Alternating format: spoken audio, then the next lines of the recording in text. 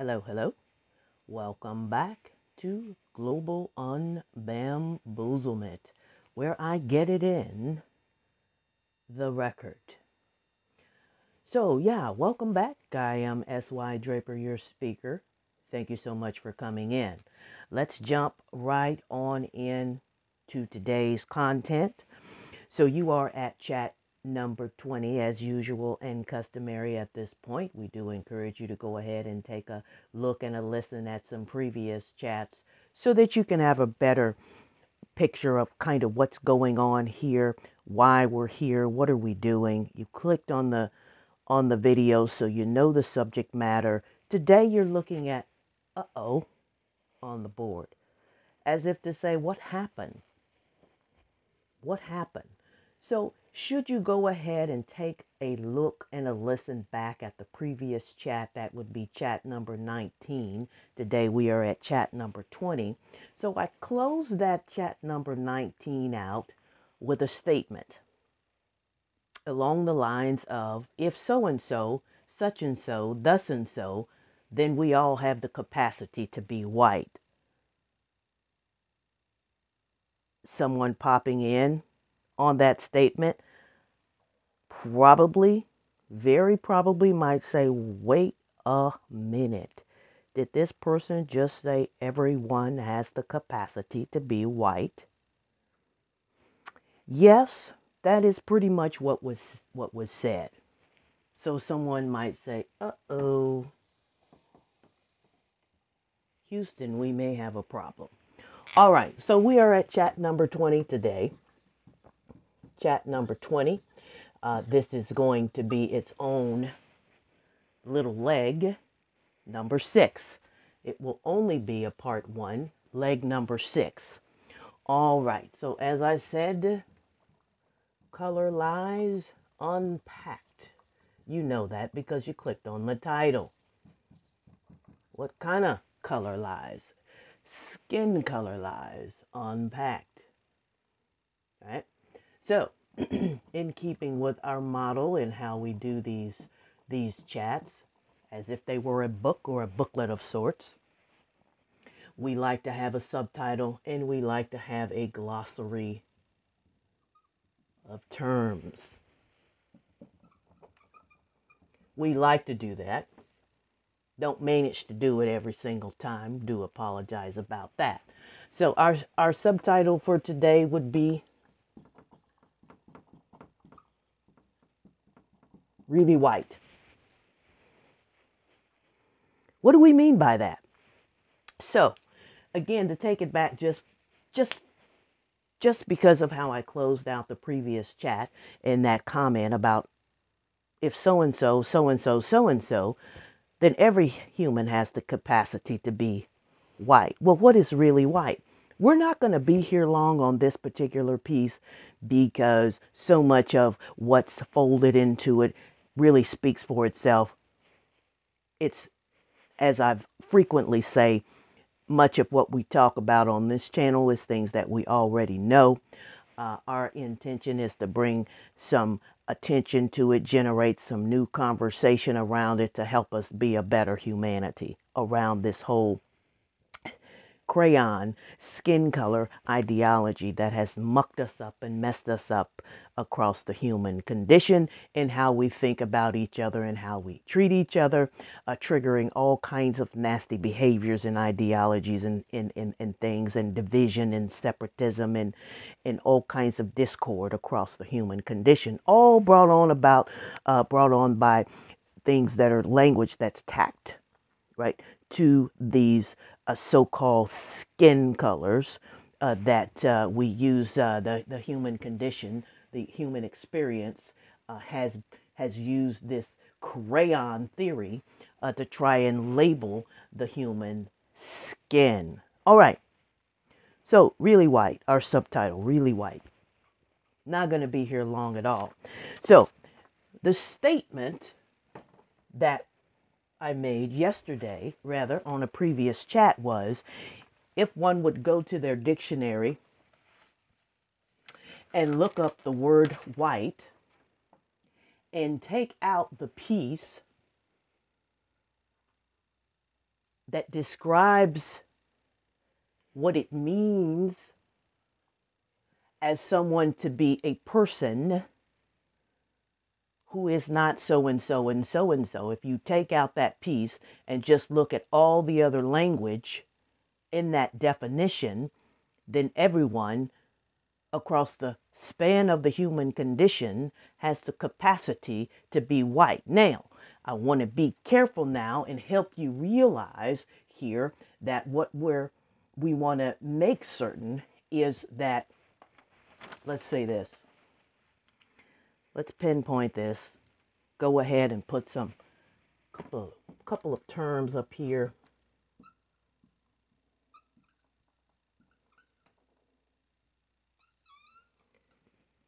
Supreme and or supremacy, same word, right? One roots off the other. And then white. Those are our two terms for today's chat. And the reason I want to pause here is that we all know the story about white supremacy in our mess model called North America.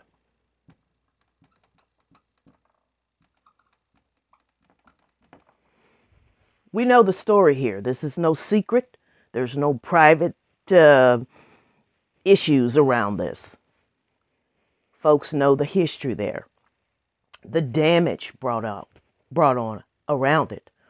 And so want to pause here with that and bring some attention to it as it relates to what we're saying today. Make no mistake, there is no skin color that reigns supreme in the human kingdom. So, what is supreme? Supreme, as you know, just by looking at the word, is indicative of the highest way to be, the highest place, so to say, a position of being of the utmost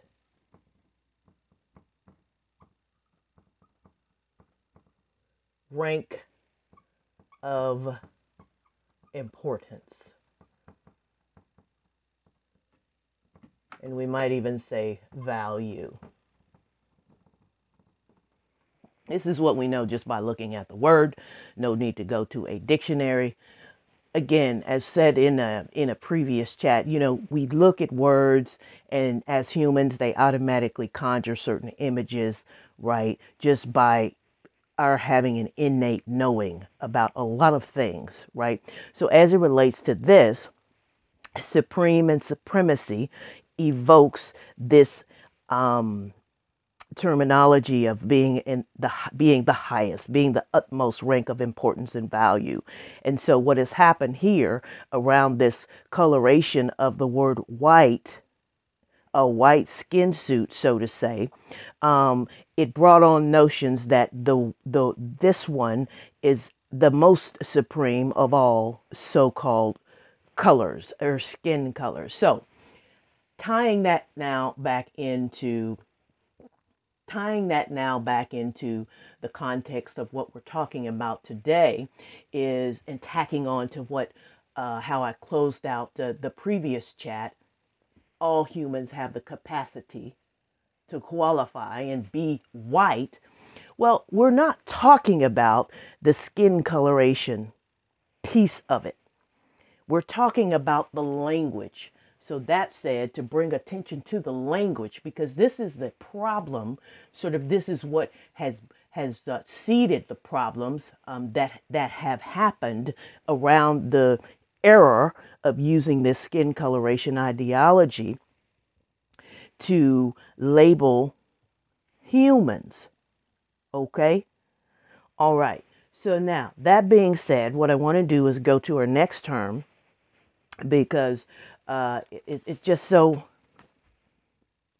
it's going to really help us gain some imagery around why this is so important.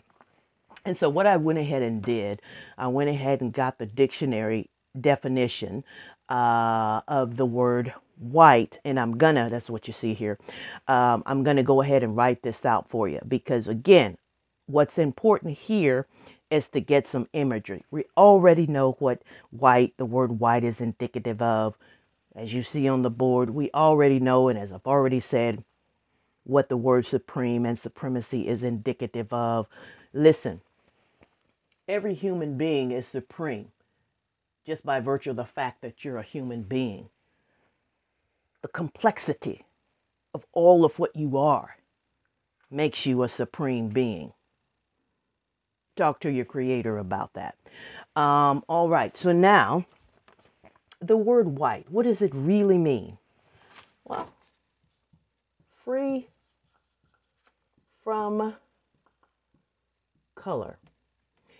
And this next one here is pretty long. So what I want to do is let's make it brief. Let's make it brief because it's very long. Let me put this in front of you here because I want you to see what we're dealing with there. You see that? Maybe you can pause the video and take a look at that when you do a playback, perhaps. But the second word, or rather the second term, says being a member of a group or race characterized by reduced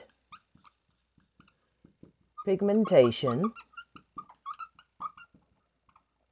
and usually specifically distinguished. Look at this, look at the semantics here. This is important to write this out. Because of the semantics of it. It's what's got us in the mess that we're in. Belonging to groups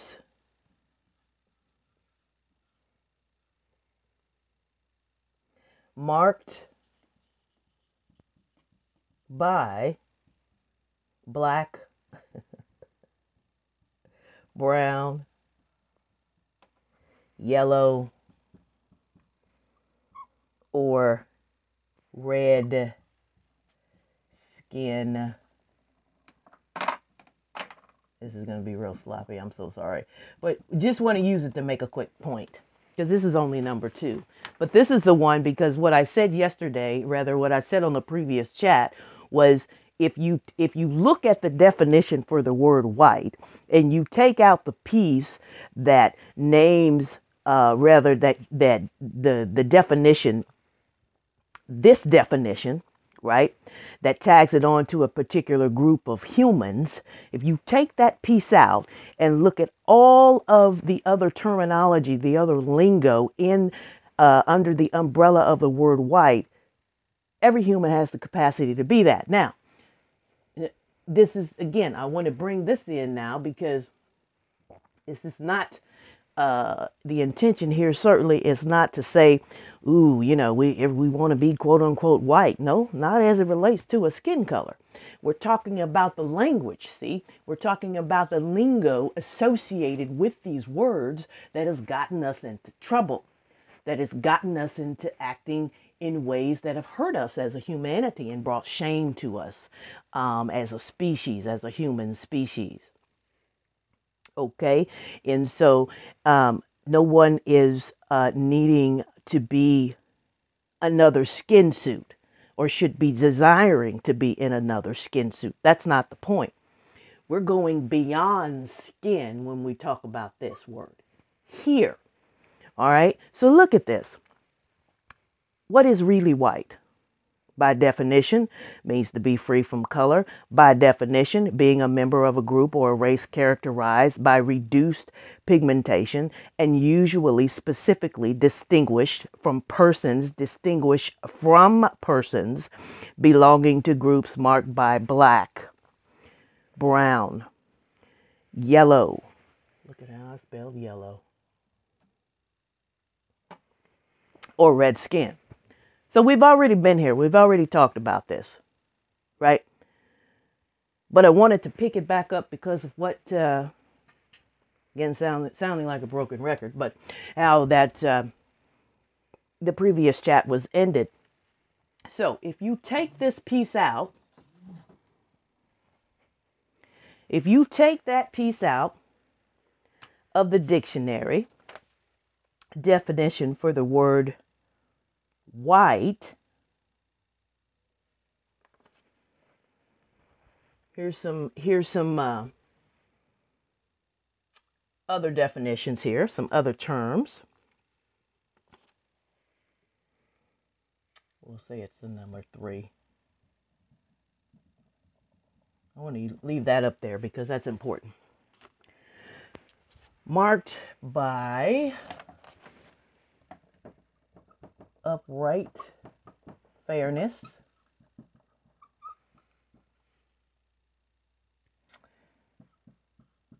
free from spot or blemish,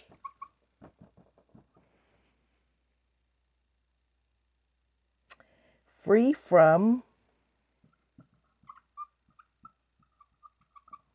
moral impurity,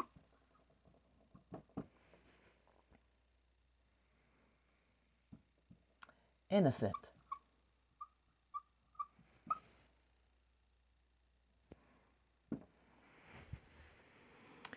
All right. Look at that. So if you take this piece out, what is really white? Free from color, marked by upright fairness, free from spot or blemish, free from moral impurity, innocent. Who has the capacity to be that? Take this out.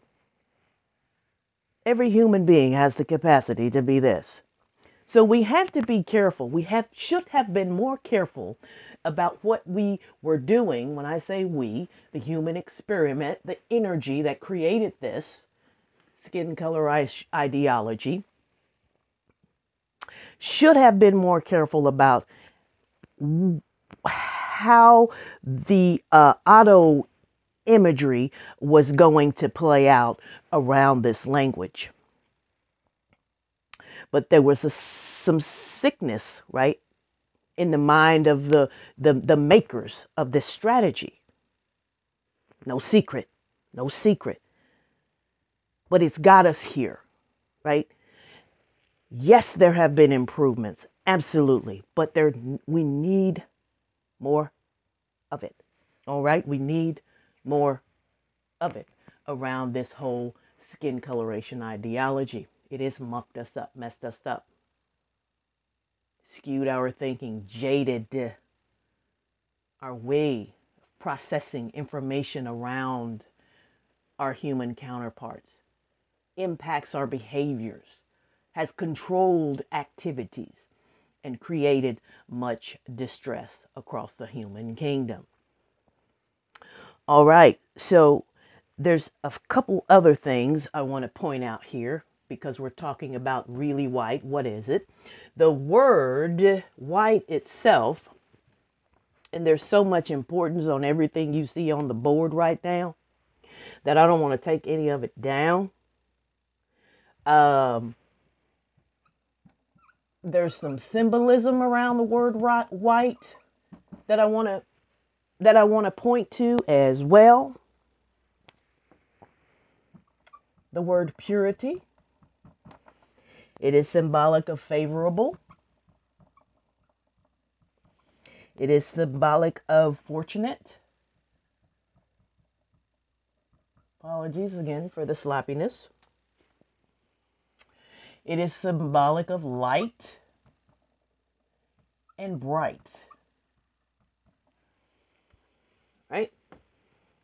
There's some symbolism here associated with it. Now, this becomes problematic because what this ideology does, again, it's the contrast. It pits one quote unquote skin color against the other, right? And when you pit one skin color against the other, right? What you're saying is that this one is this way, and this one is that way, and this one is that way, and this one is that way, and this one is that way by virtue of the color of their skin. No, it's not the case. That is a lie, right? And so on the previous chat, what I wanted to point out as well, right, is that there's this, well, let's go back over here. This symbolism around this word. And all of this we can say is true. It's a fair statement of what white is. It's a fair statement in the human language, in the human kingdom. It's a fair statement. But we've got to take this piece out. We've got to take this piece out because it suggests that no one else then fits, right? Can classify, so to say.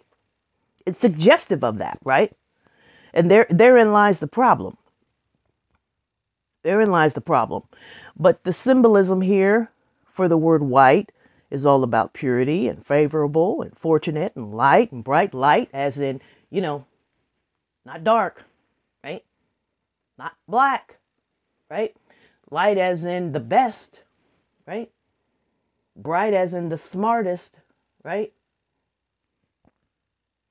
Which every human across the face of the human condition has the capacity to be this, right? So this is the point. This is the point that we're making here. Really white. What's really white? Who's really white? What is really white? All right? Not much more we want to say about that. That is a mouthful. That is loaded. All of that just right there. Right there. All right? So, every human is a supreme being. Every human is in a position of supremacy just by virtue of the fact that you're human. We're talking about the complexity and the beauty of the being itself, right? Beyond this, right? So what has happened, where we went wrong in this skin color ideology, is that what this notion did is that it had the audacity to say, stop at the first layer. Stop at the skin layer. Don't go any deeper. Just stop right there. So it arrested the human condition, right? It arrested the human condition and said, go no further. Don't look any deeper. Stop at the outer integument. When you see someone, see them as just a red person. See them as just a yellow person. Focus on that they are brown. Focus on that they are black. Focus on that they are white. Coming up, we're going to talk about brown. So this is what the ideology did. The intention was to arrest the thoughts of humanity when it comes to the human skin. Limit, restrict, stop. So as to make sure that certain ones were considered in a certain light, in a certain way, right? The whole ideas of degradation and elevation and debasement and who's the most, right? Who's the highest? Who's of the utmost rank of importance among us, that is in the human kingdom? Well, It's not anybody that's who's so-called white. It's no one who's so-called black. It's no one who's so-called brown. It's no one who's so-called yellow. It's no one who's so-called red in and of itself. In other words, there is no human on the face of the planet that is supreme by virtue of the fact of the skin suit that they're wearing. None. Zero. Zero. This is not what this has no ability to make a human. When I say this, of course, we're talking about the skin coloration ideology. Has no ability, no capacity to make one a supreme being. Does not. There's one thing that is able to truly classify a being as being supreme. And closer toward the end of this particular string of chats, this particular topic, because it's coming to a close here. We're at number 20, chat number 20. We've got probably about 3 more chats to go, and we'll be done with this and moving on to another topic of how the human condition has been bamboozled. What else do we need to be unhooked for, unhoodwinked about?